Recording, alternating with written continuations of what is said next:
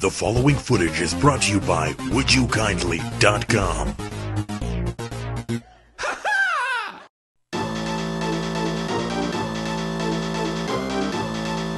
It seems that the post-apocalypse and the fantasy genres are all the rage nowadays. If it has a mutant zombie or an ugly troll, it sells pretty well. As for me, I'm more of a fan of the cyberpunk genre. You can keep your barren wastelands and your hobbits, give me robots and blinking lights. Now games like Deus Ex and Syndicate are all trying to bring it back, but where it was really big was the 80s and 90s. Today on the Game Machine, we take a look at one of these games, XKaliber 2097 for the SNES. That's XKaliber, with no E, replace the C with a K. So is this cyberpunk platformer worth your time, or should you be playing Deus Ex Human Revolution? Find out as the Game Machine starts now.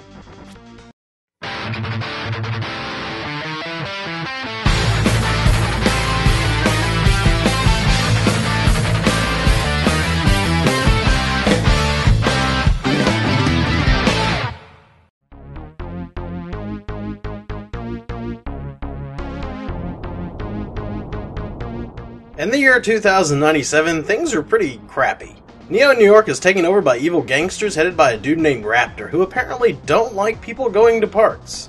He has monsters known as morphs who make people miserable. But two people stand up against him, Slash and a woman named Alex. Slash wields XKaliber, the mystic sword, and Raptor wants it, and realizing that he can't bribe them, he steals the girl. This of course pisses off Slash, and now he wants to go after Raptor and his whole crime organization. The story seems really cool, though its dialogue is horribly cheesy. Lines like his sword can cut through things like rancid butter. And people not being able to go to parks is mentioned a lot. And here's a spoiler for you, just a warning. Gangsters from another dimension. Yes, gangsters from another dimension. Not making this crap up.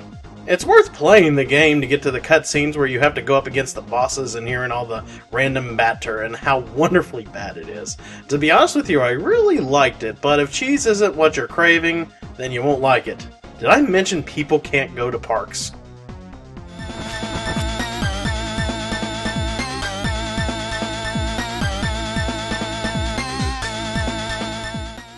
One of the other highlights of this game is the presentation is fantastic. Enemy designs and settings are really cool and have a 90s anime look. Not only does Slash look awesome, but there's some cool boss varieties such as monsters, robots, mad scientists, Oddjob from the James Bond movies, to name a few. Water effects on the first stage and rain effects on the third take advantage of the SNES hardware and look great. The system hardly ever bogs down. The music for the Western version was done by famous techno group Ski Sonic, Psycho Sonic, or something or another. Anyways, I'm no techno fan, but I consider the soundtrack to be a guilty pleasure in a way, and it fits very well with that cyberpunk look. The future may not have any parks for you to walk your dog in, but it does look good and has a killer soundtrack.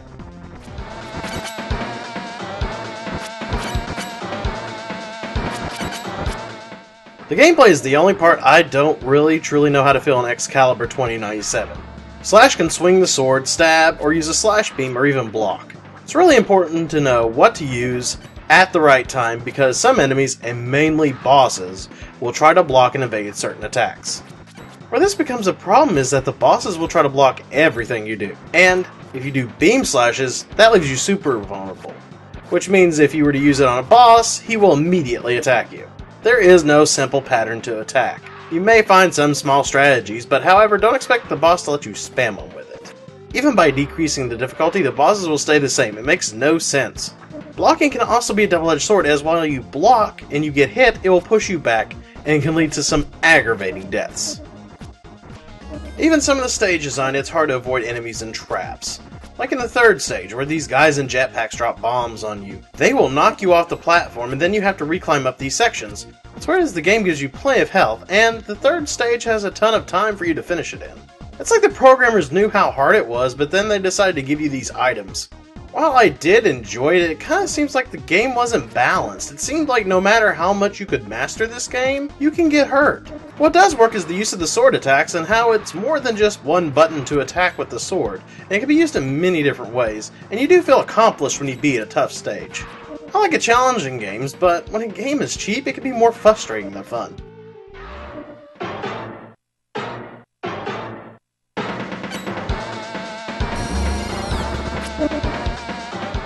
I have a love-hate for XKaliber 2097. The presentation and cheesy cyberpunk Highlander story wins me over.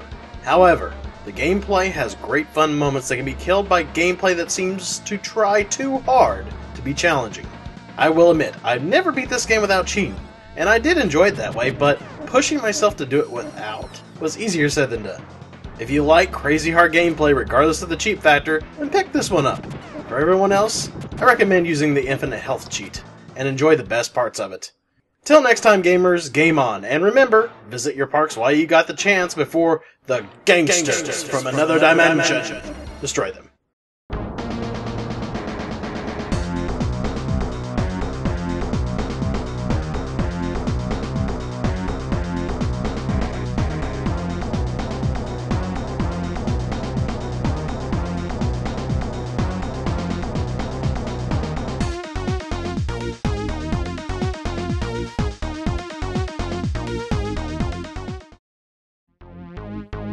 Whoa, wait a second. Is that a two-player mode? Who would just tack on a crappy multiplayer like... Oh. Yeah, I get it.